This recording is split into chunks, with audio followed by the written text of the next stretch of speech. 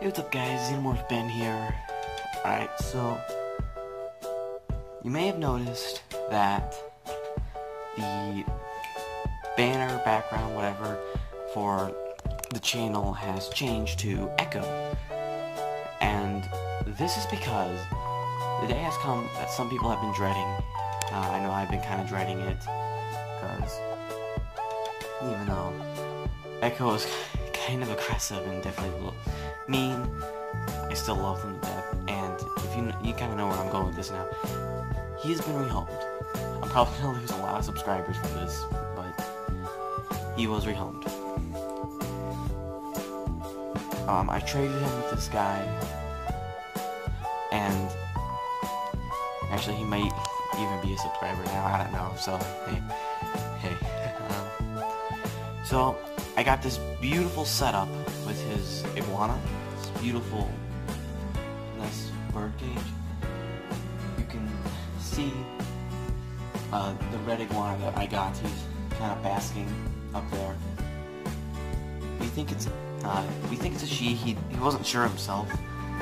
I can't really tell. I mean I know what the characteristics are for a male, an adult male, but this is kind of a juvie, not sub-adult, so it's kind of hard to say.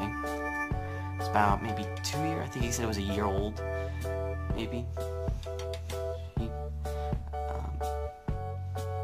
She's kind of aggressive though. She is seemingly not much different than Echo. Like with her, I'm not as afraid of getting bit, but I feel like the chances of me getting bit are still the same. But she does a little thing that I hate, but I'm gonna have to live with.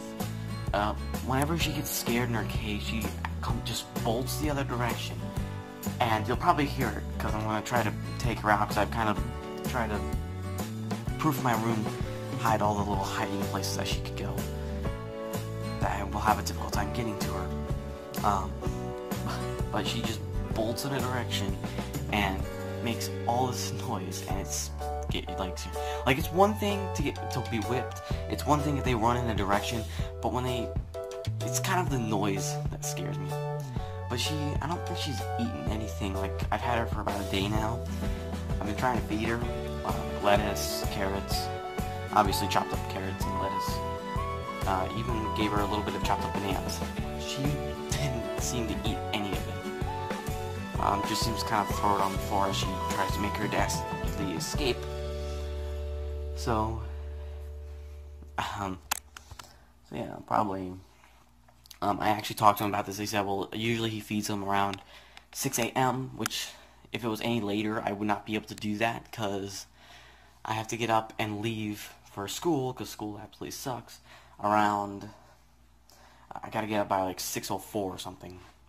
Actually, I might actually have to leave at 5:40. I think I had a time change. Just kind of shows how terrible school bus systems are. But yeah, I'm probably going to flip the camera around in a second, so... And you're probably going to hear a lot of noise, because I'm going to flip the camera around and put it down and try to grab her. So, we'll see. Oh, and I just want to say something. Actually, no, I'll say it in a second. Alright, I'll be right back. I do not have to flip my camera, which means, unfortunately, now I'm going to have to piece two videos piecing together. Anyway. So, you're going to see the craziness that happens whenever I try to get her out. And let me tell you a little something about what I know of iguanas. They're typically more comfortable when they are higher up than you, but at the same time they feel more dominant. So, and I'm kind of seem to have seen this with her because I was thinking, well, maybe she's scared of me because I'm kind of a tall guy.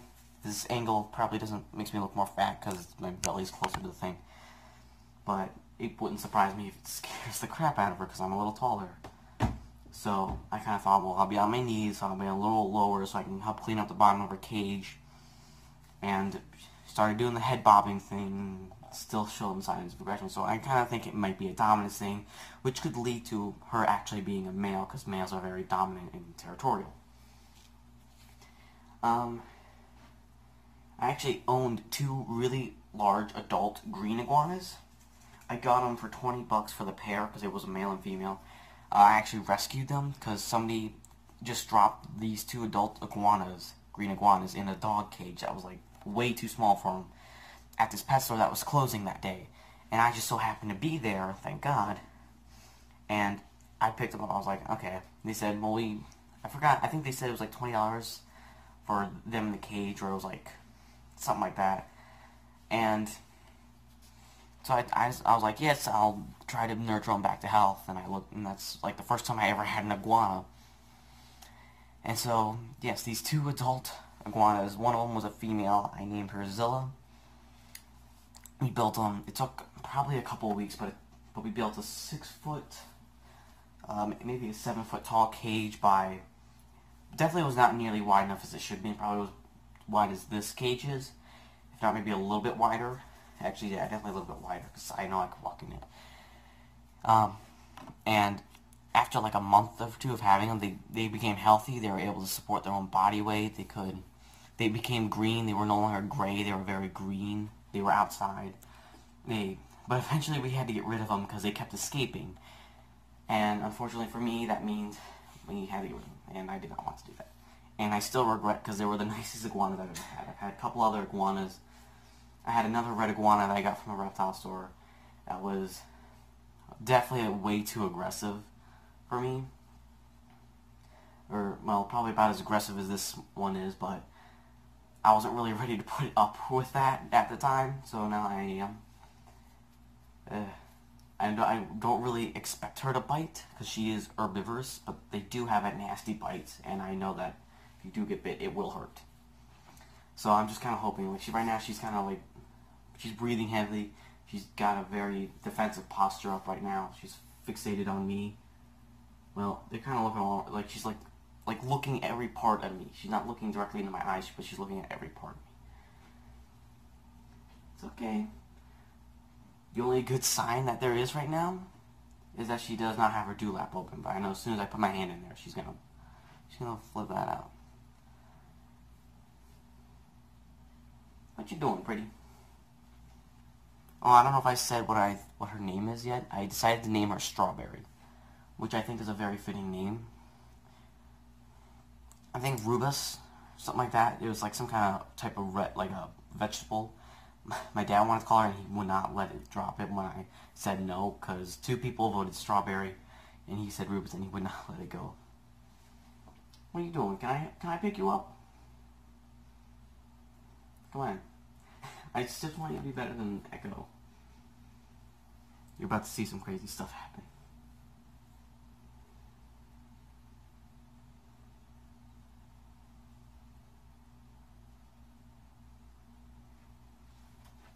What are you doing? What was that? Why are you squirting water out of your mouth? Is your tail stuck?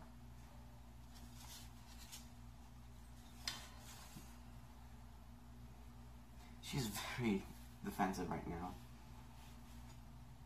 It really would not surprise me if it's actually a he, because she is very territorial. And just, I don't know, she just doesn't really seem that feminine. Yes, I'm talking about you.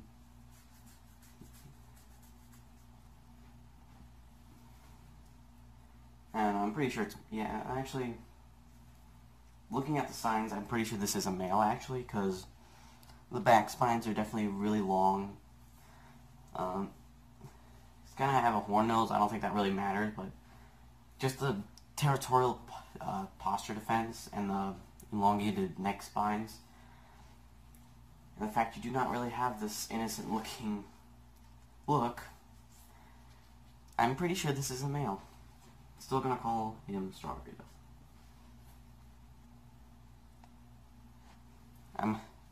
I'm so afraid to pick her up, because, I don't know, because they look so innocent, but they're just as bad as monitors, I feel like, except, I don't know, they have this more stiff tail, so it kind of hurts, so, hold on, I'm going to give you a good look at her.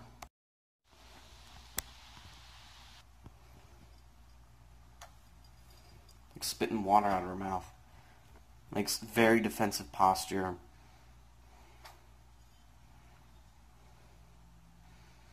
Body isn't really raised off the ground, but she is very not happy. And she looks like she's about to bolt, so you might have. so she probably should expect that.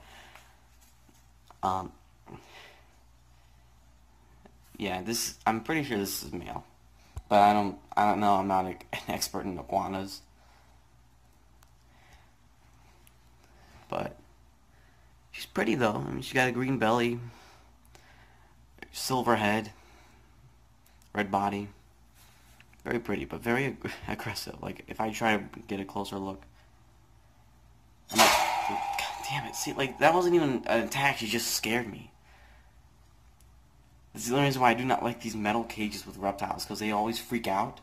So when they hit every metal bar, and it makes an echo, it's just so loud. And you know how people are afraid of, like, thunder when it's like, you know, a big boom? Like, you know, it's not really, I mean, it's obviously dangerous, but you know, you're not going to get hurt, usually, most likely. But it's just like the sound that it makes absolutely scares the crap out of you, and that's my problem is. And in this type of cage specifically, it's worse. I don't know, I just gotta reach in there and grab her and pray she does not try to bite. But I'm gonna have to put the camera down. I'm probably gonna get hurt. Alright. Record. It's okay though, nothing happened. Just me looking like a little bitch. So she's excessively whipped me with her tail several times. That hasn't really hurt. It's just that I'm just afraid she'll bite. That's my big deal. I want to see if I can kind of get her just to whip my glove here. Man, I wish my other glove wasn't ripped, because I want to see what happens if she whips this, because I don't. Yeah, it's a completely different story. Like, she's a crazy lizard. I love her, but I don't know. I love her, and I'll definitely try to keep her. But she's just like, I'm looking for like less of an aggressive lizard. And the guy said she wasn't that aggressive. Like, he said that she's kind of skittish in her cage. And that may be true, that's definitely true, but getting her out of the cage is definitely the hard part. Like, if they're skittish outside of their cage, then that's a different story, because then I can get them out. But if I can't get them out of their cage, then I can never get them to not be skittish. And it's just, I don't know.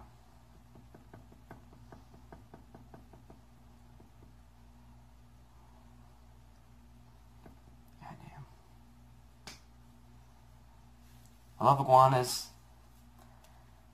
I just don't know how I feel about juveniles, because they're super rowdy and aggressive.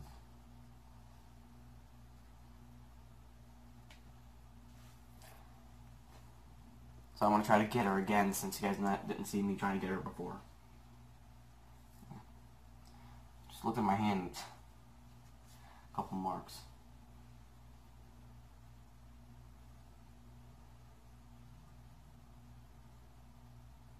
Like, see, the problem is, when I put my hand in there, she, like, leans her face towards my hand.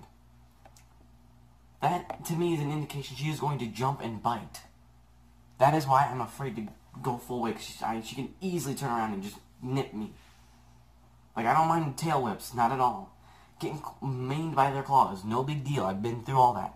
But a bite is a much different story, because the saliva with the bacteria, much different story. And you are one.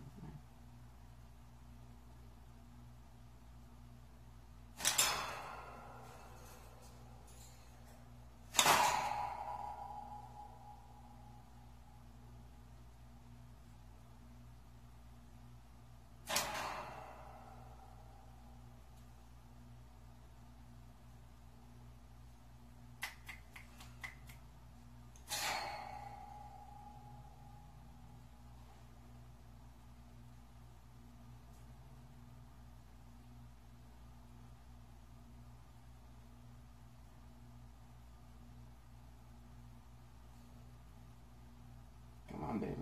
I'm not trying to hurt you.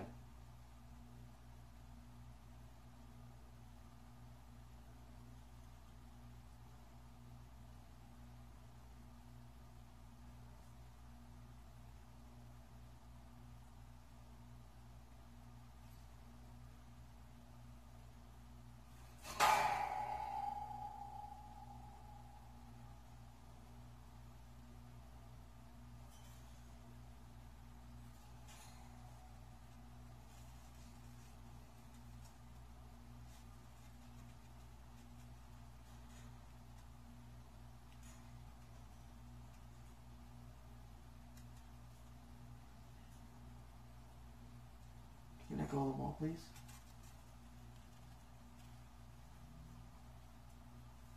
I got you.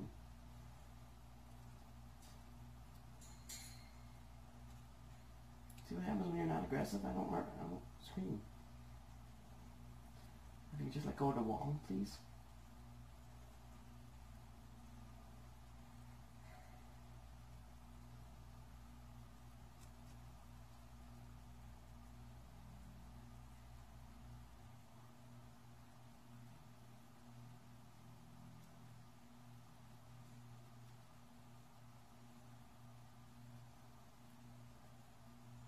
Can you let go of that wall, please?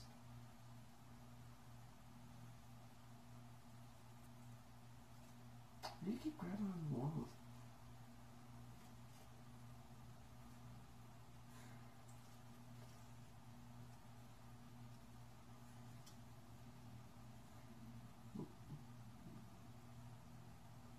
Come on. A very gentle person.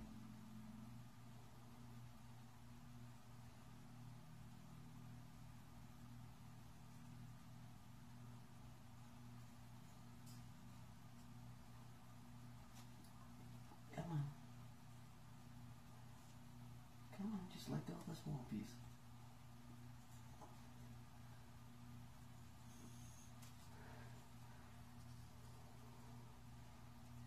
See? No big deal. I'm even helping you bask.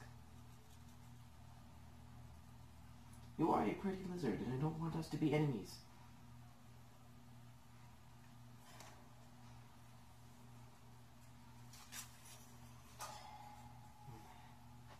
Well, I held her for a second, and then I put her down, and she's back to aggressive. You know. Wait a minute. Maybe she's kind of aggressive because it's night out right now, and her light is kind of casting a shadow, a figure of herself on the window. So it's possible she might be trying to target, or again, it's probably a he, probably trying to attack the figure that she sees in the window, which kind of looks like her, or him, sorry. And again, if it is male, it is territorial, and obviously not liking the presence of the other figure. So, just like my biceps. I'm not in gym this year, so I'm definitely weaker than I was last year, because I'm not in gym. And I'd like to take gym, but I have to skip art, and I want to focus more on art. Though I should go to the gym regularly.